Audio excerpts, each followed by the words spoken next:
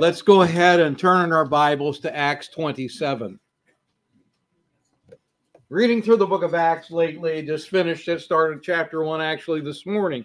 Again, I think Acts is a book you read every month, really. It's so chock full of what the church is all about and how God uses people. But, you know, chapter 27, it's 44 verses, and it's all about Paul's voyage and shipwreck. And maybe you scratch your head and you think, Luke, who is the human writer of the book, why is Luke giving such a detailed account of a ship voyage and a shipwreck? Well, the obvious answer is because he's divinely inspired, right? But I think the Lord wanted him to write in detail about it because he wants this to give us direction in our spiritual lives and offer us encouragement. When he faced shipwreck, when we face whatever difficulty we face in our lives as believers, doing the will of God. He faced difficulty. You think, wow, I'm doing what God wants me to do. Why am I having all these problems? Why do I have these difficulties? Well, you know, God has his reasons for it, some of which are here in this text, but often also, doesn't Satan hinder? God allows that, again, for his purposes. Well, whether others or you bring on these difficulties yourself, whether they are difficulties that are expected or not, you're bound to face difficulties. Maybe you're in the midst of them. Shut that door right there, please, because that's unheated, and this is already cold enough in here. You guys cold today? Yes. Keep your coats on. It's going to, and cheer up, because, as I said, it's going to be in the 40s and 50s by the end of the week. So we won't be freezing again. That's good. But Acts 27, what I want us to take away from this chapter today, Acts 27, we can learn how believers can spiritually navigate through the difficulties of our lives by faith, by depending upon God, which is exactly what Paul does as he really takes over the ship in this 27th chapter. We don't have time to read all the verses, but we have a map of this journey that we want to put up. If you can look at the screen nearest you, you notice how he follows this course. They take off from here. They go to here. You're going to see Paul says, you know what? I don't think that we should go any further than here. But they don't listen to him. The captain and the centurion, the pilot, they take the ship down here, and they want to go here to Phoenix and stay there during the winter months, because in that part of the world, and especially in those days, shipping would almost come to a screeching halt by mid-September. And then it wouldn't start again until February because of the terrible weather. So they're going to try to get to here, but instead a hurricane, a typhoon actually, when they start to move, it blows them way off course out to sea, and the ship breaks up right here, and they end up swimming to shore in the harbor of the Isle of what is today Malta. All right? So this is the course of Acts 27. This is the course that they take. That's how they ended up on that island. I want to take a moment, have a word of prayer, talk about sailing with the Lord, storms with the Lord, and then shipwreck with the Lord. So sailing, storms, and shipwreck, it's all here. And it's exciting, and it'll be helpful. Let's pray. Heavenly Father, thank you again for the opportunity to gather together.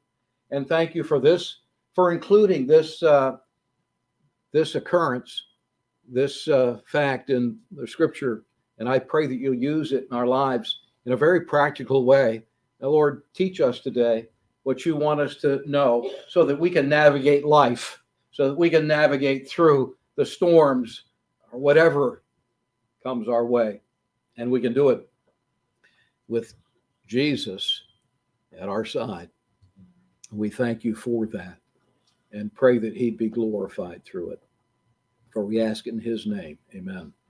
So let's talk about sailing. It's actually the first 12 verses. I call that the sailing part.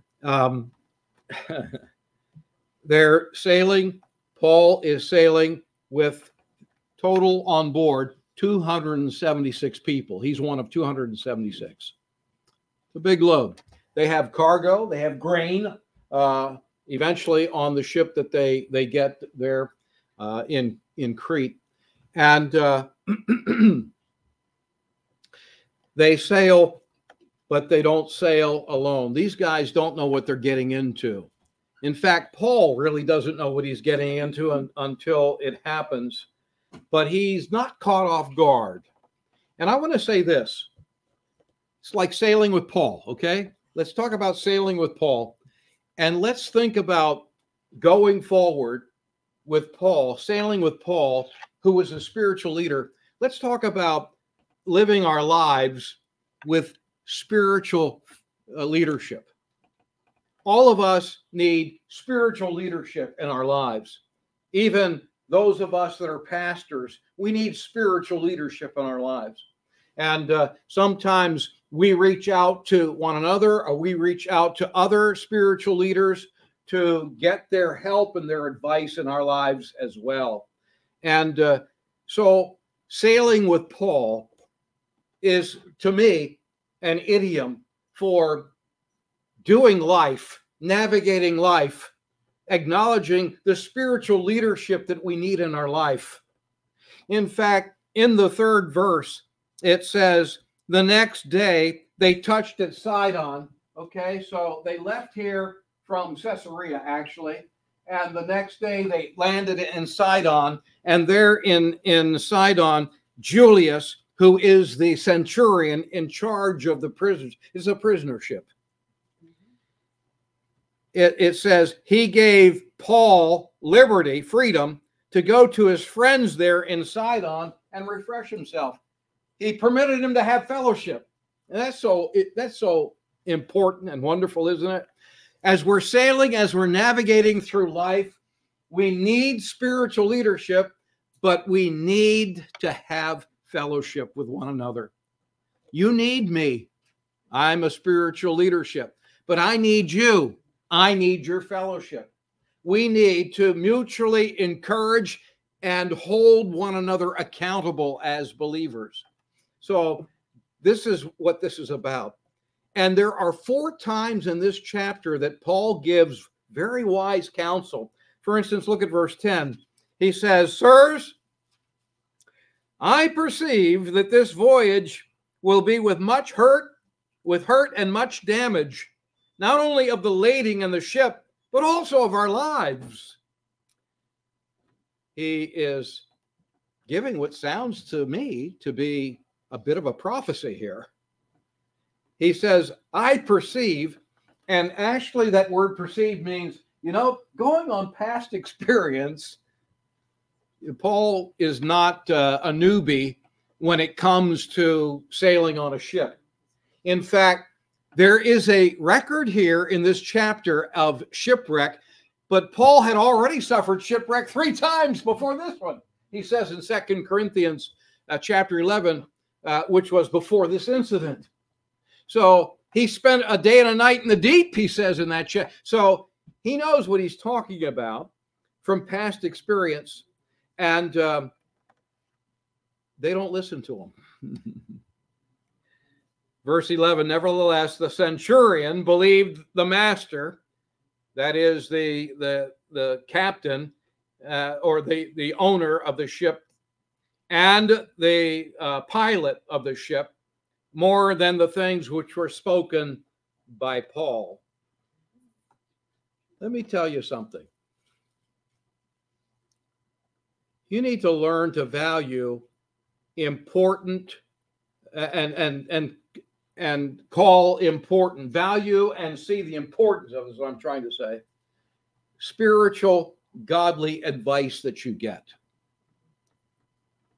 It's all right. We get frustrated. We give counsel to people, and then they go and do what they want to do. That, you know, that's okay, but it's a waste of time, really, to have people come to you only then to have them go and do really the opposite of what you told them they should do biblically. But it's all right. I'm not going to be frustrated by that, because you got to live with the consequences. But the fact of the matter is, you and I need to learn to value and see the importance of spiritual, godly advice. We need to seek it out. We never should make our decisions like these men did. Notice how they made their decision, verse 12. And because the haven was not commodious to winter in, the more part advised to depart thence also, if by any means they might attain to Phoenix, and there to winter, which is an haven of Crete, that island, and lieth toward the south, west, and northwest. Now, that they would move to Phoenix here, and there they would have safety and shelter, because they'd be south of the island. What does that say? That says that these men that were disagreeing with Paul's advice were simply making the decision based on mere favorable circumstances. Let me give you a warning right here. And here it is. Be careful about making choices or making decisions, especially important decisions, based merely on favorable circumstances, or what you might call an open door. Well, you know, God opened the door. Or, you know, it just worked out so beautifully. That does not equal the will of God all the time. It pays to listen to God. And God can lead you through circumstances that aren't favorable, and that be His will, because those circumstances are tethered to the Bible, the Word of God, and prayer.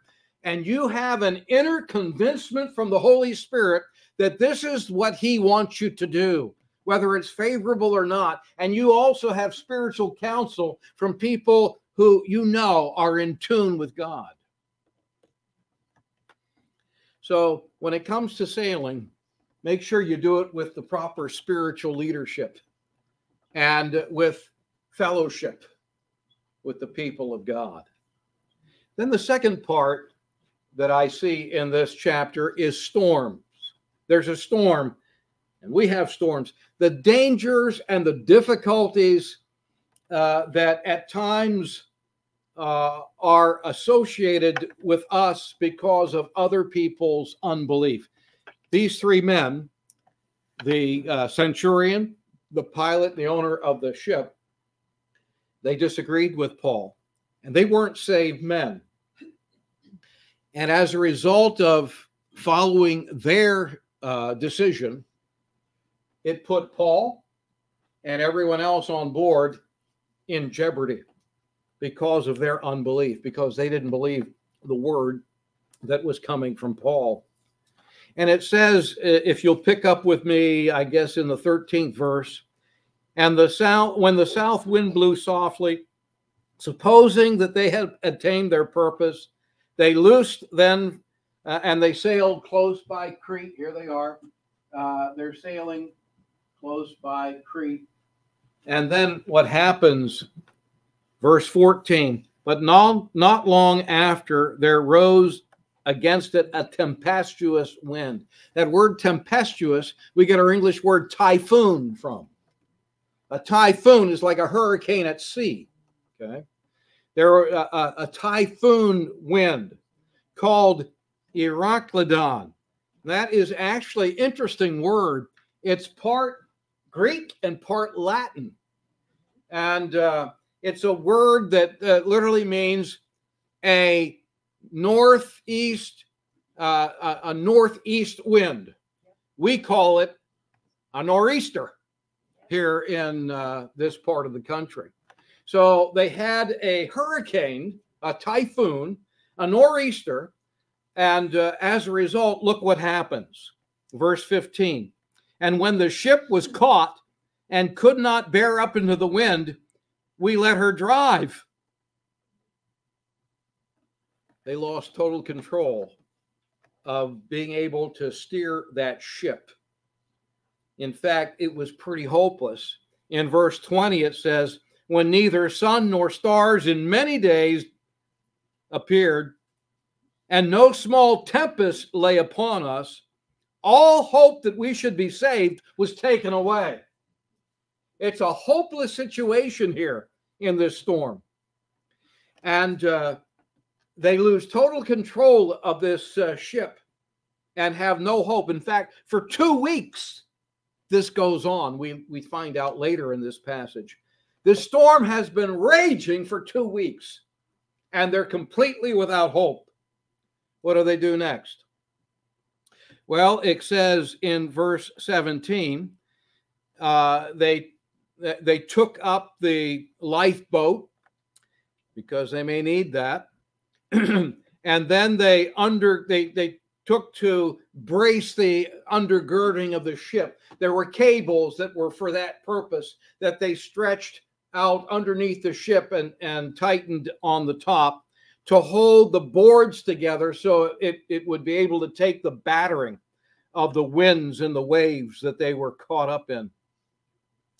And it says they feared that they would be driven onto the sandbars between where they're at here and the coast of North Africa. And so they let the anchor down so it would drag and it would slow them down. They put other things hanging off. They took the main mast down so the wind couldn't push them as easily. And it says in verse 20, actually not that verse, but I think verse 18. The next day, they lightened the ship. They lightened the ship.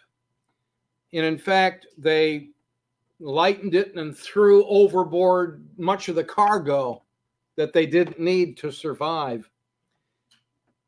That's called, in nautical terms, jettisoning. They jettisoned the cargo so it wouldn't pull them down.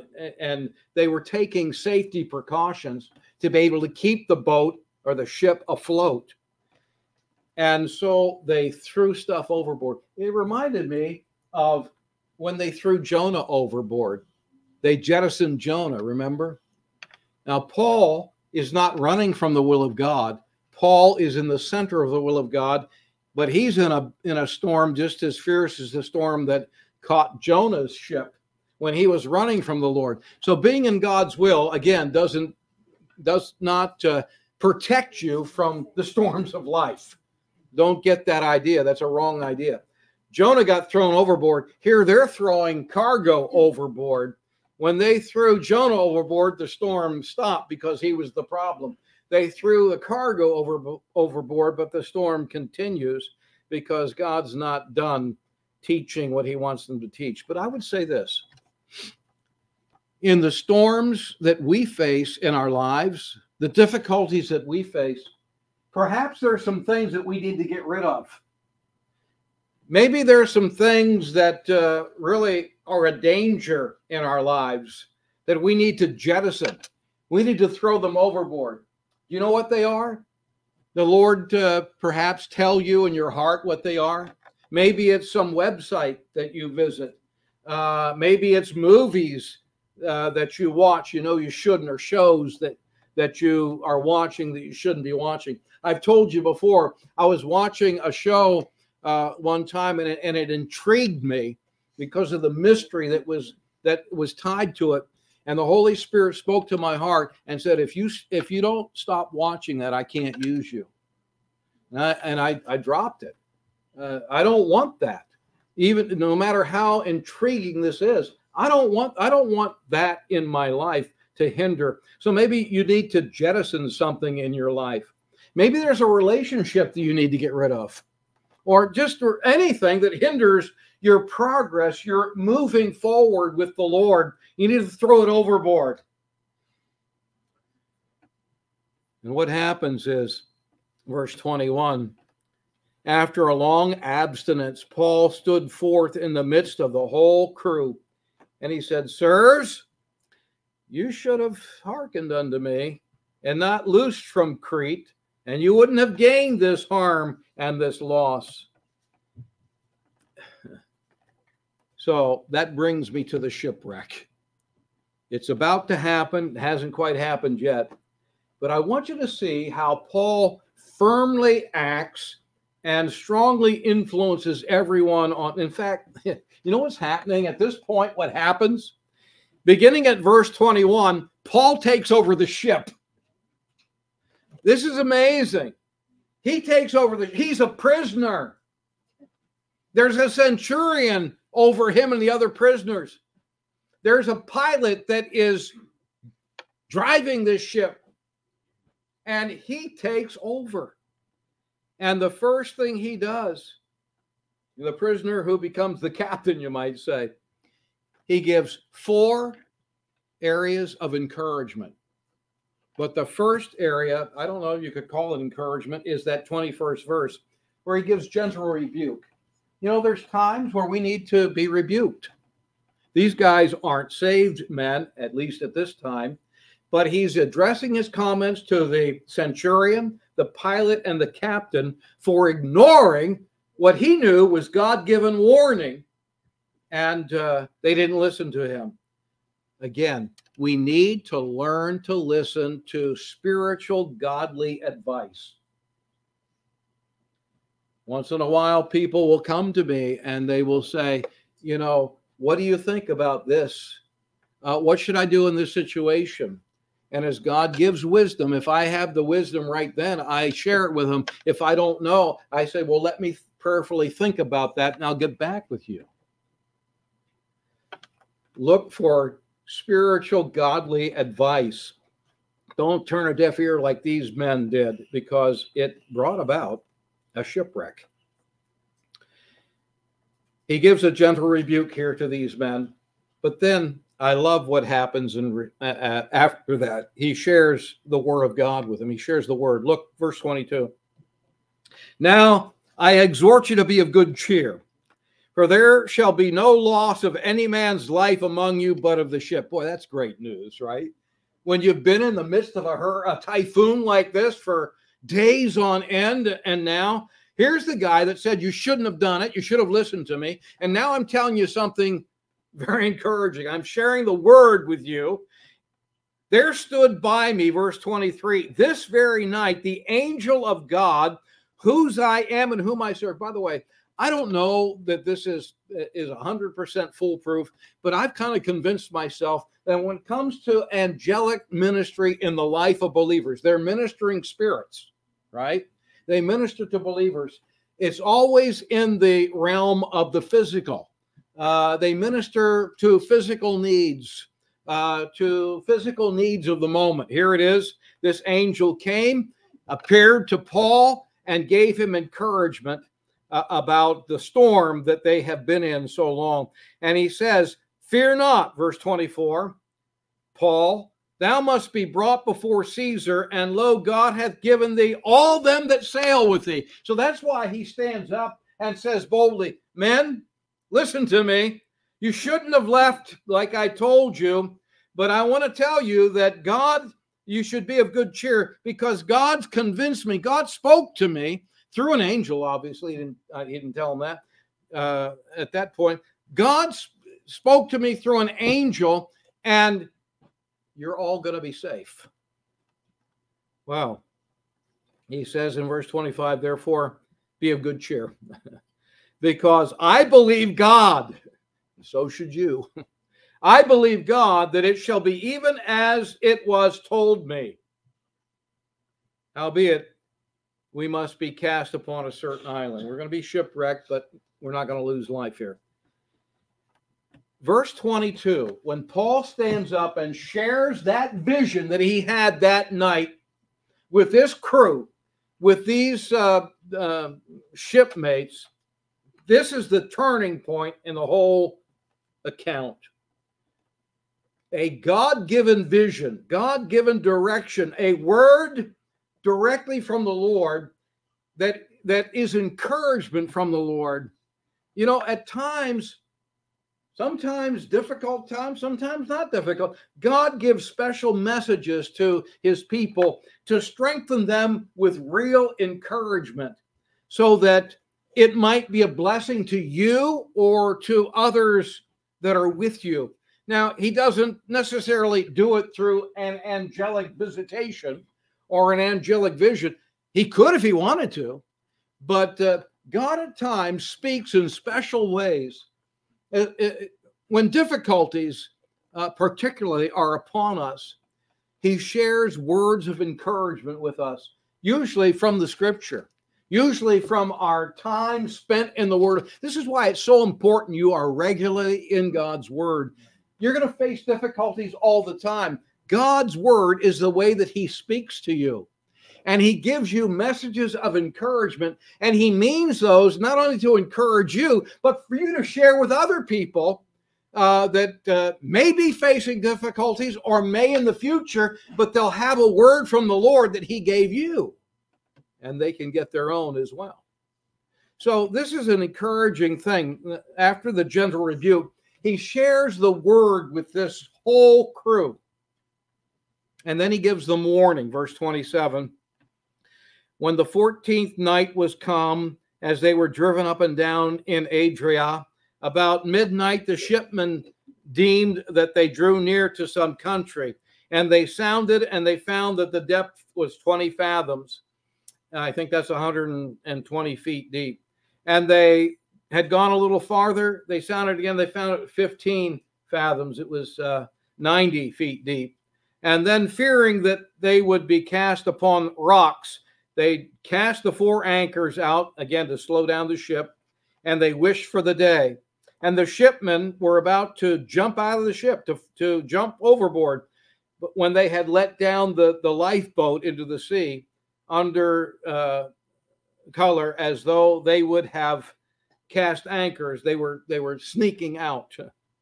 And Paul said to the centurion, verse 31, except these soldiers abide in the ship, you won't be saved. So then the soldiers cut the ropes off of the lifeboat and let her fall and float away. So what is he doing here? He shared the word. Now he's giving warning, because these soldiers were acting in selfish unbelief when they were trying to sneak and save their own skin, and who cares about anyone else? They were also rebelling against the word of God that was promised to them by Paul's encouragement in verse 24. Look, God's promised me all of you are going to be safe. So they're acting in selfish unbelief and in rebellion to the promises of God's word. And when they were doing so, Paul caught them and he said, you are putting the whole ship in danger. If you continue with this, other lives will be in danger as well. Let me make a point here for us, and that is this. When you and I choose to ignore or act contrary to what God says in his word, you may not only bring danger and destruction to yourself, you might bring it to your whole crew, whoever that might be. You're not an island. You impact and influence others. So be careful. Like these men, they're acting in selfish unbelief. They're really in rebellion to the promise of God through the mouth of Paul. They're ignoring all of that. They're acting contrary to what God said through Paul. And as a result, they are warned, you're going to bring destruction to everyone and not just yourselves. Unless these men stay aboard, you can't be saved. Paul says you're not going to be rescued. Well, there's a third area in which Paul is used and is a means of encouragement. In verse 33, pick it up there with me. While the day was coming on, Paul besought them all to take food. This is the 14th day that you've tarried, and you've continued fasting, having taken nothing. Wherefore I pray you to take some food. This is for your health. There shall not a hair fall from the head of any of you. Wow, that's pretty good. Not only will your lives be saved. Verse 35, and when he had thus spoken, he, Paul, took bread, gave thanks to God in the presence of them all, and when he had broken it, he began to eat, and then they all were of good cheer, and they all took some food. What's this? Here's the third thing Paul did. He set a wonderful example here.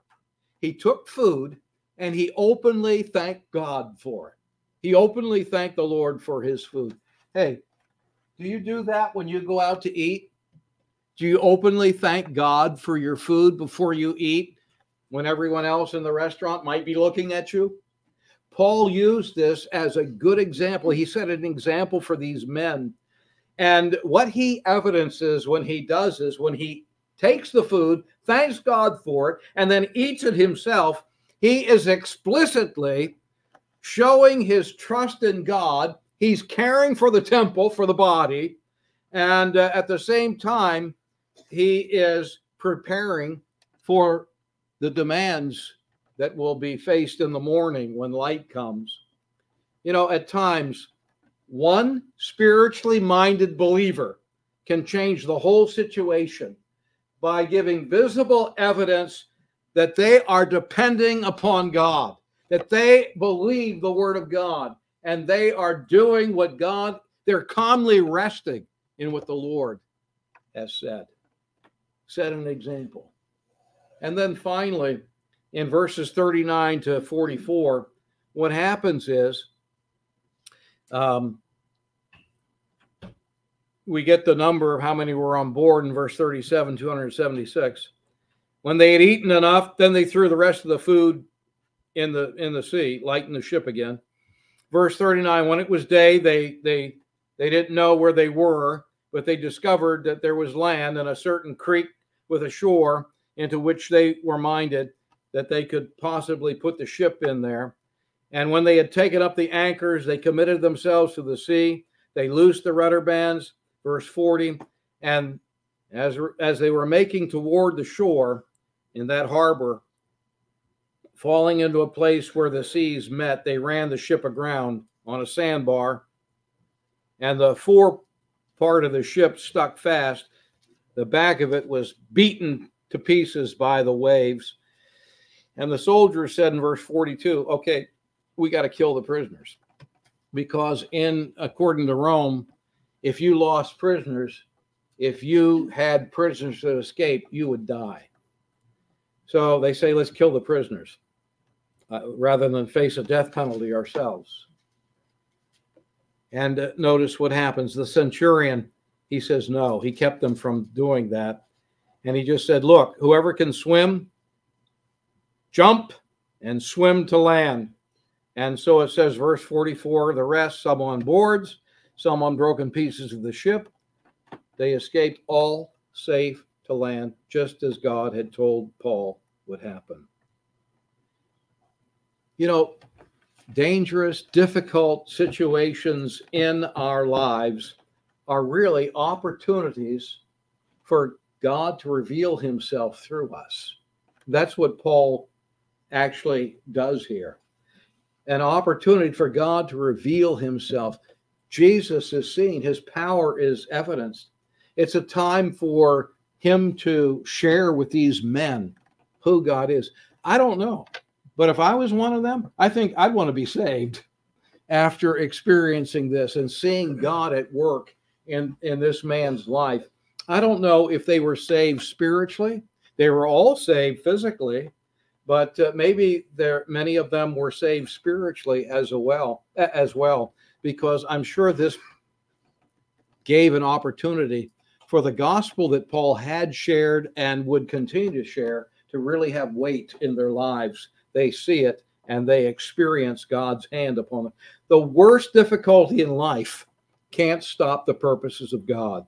God is able to overrule all our circumstances, and he often does in our you should see the difficulties in your life as a believer. You should see those as divine appointments to open doors of ministry for you that you wouldn't otherwise have, to give you an opportunity to witness to someone about the Lord Jesus Christ.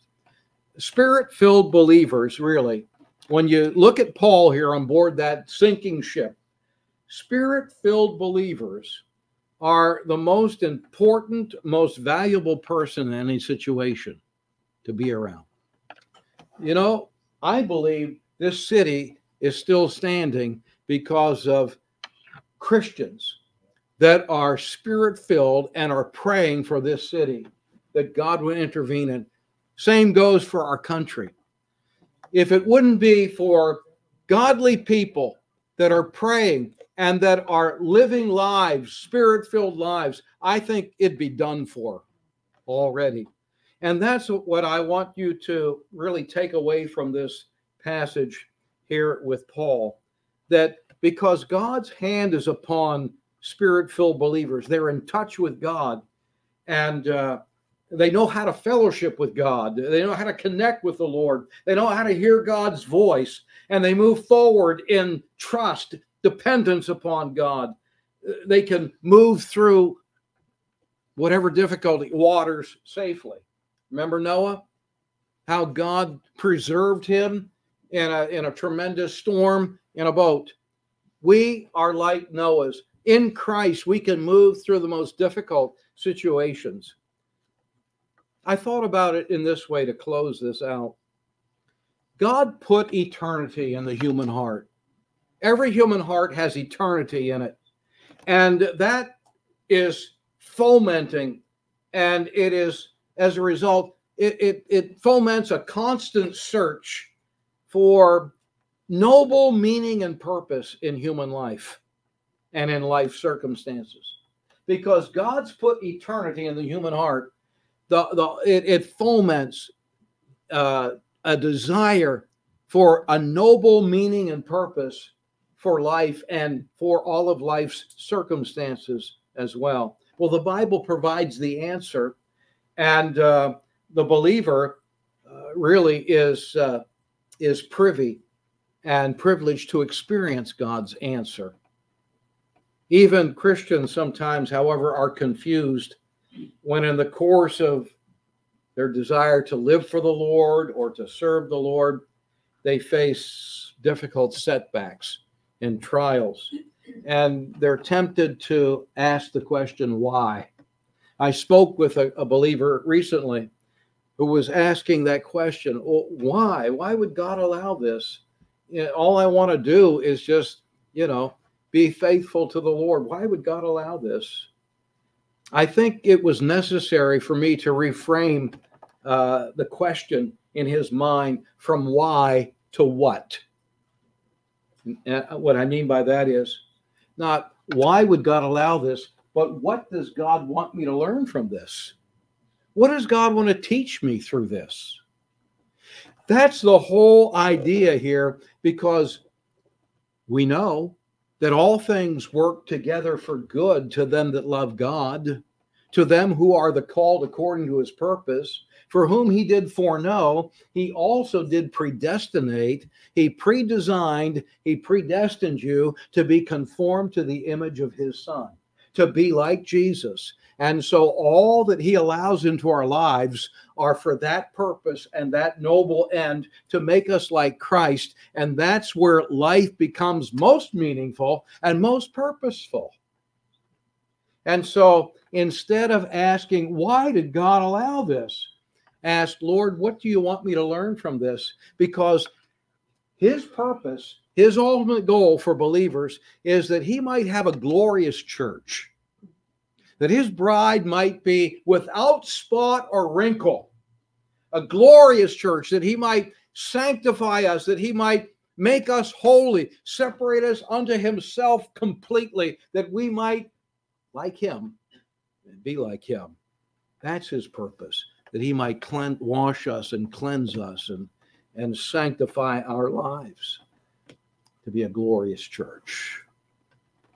So not why, but what. And I hope you saw from Acts 27 the answer. Why a shipwreck? Why a difficulty? Oh, a lot of reasons. Gives you an opportunity to share God's word. Gives you an opportunity to hear from the Lord personally. Gives you an opportunity to give other people warning and to set an example of what it means to really trust and rest in the Lord when you're in the face of a storm, and how you then can be used to rescue others.